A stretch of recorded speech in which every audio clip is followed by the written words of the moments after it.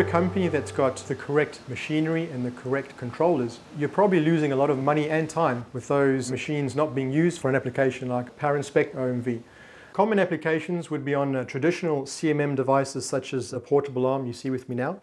What's unique about OMV is that inspection, commonly referred to as verification, occurs on the actual CNC machine itself. The purpose of OMV is not necessarily to be final part inspection, but rather to provide great time savings due to its in-process nature. The part doesn't need to be removed from the CNC machine tool and placed on an expensive CMM device. It was just right. We want all of them right away, implemented on every machine with the Power Inspect and the Run-A-Shop probe.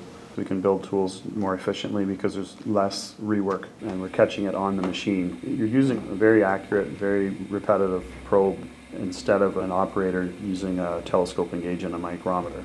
With the probe, you don't need to do that. You run a probe path over it and you get your results. Really affected our rework the most and our quality coming off the machines.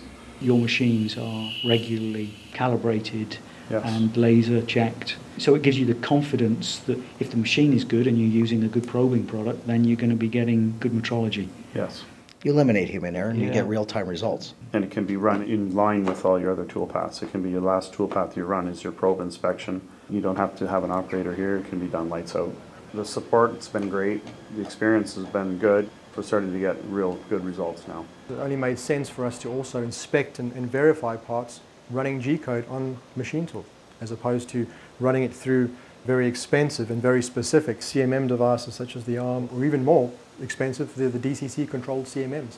When I mention expensive, obviously CNC machine tools and CMM inspection devices are comparably priced. So why not make your CNC machine tool work for you from both a machining and an inspection verification standpoint?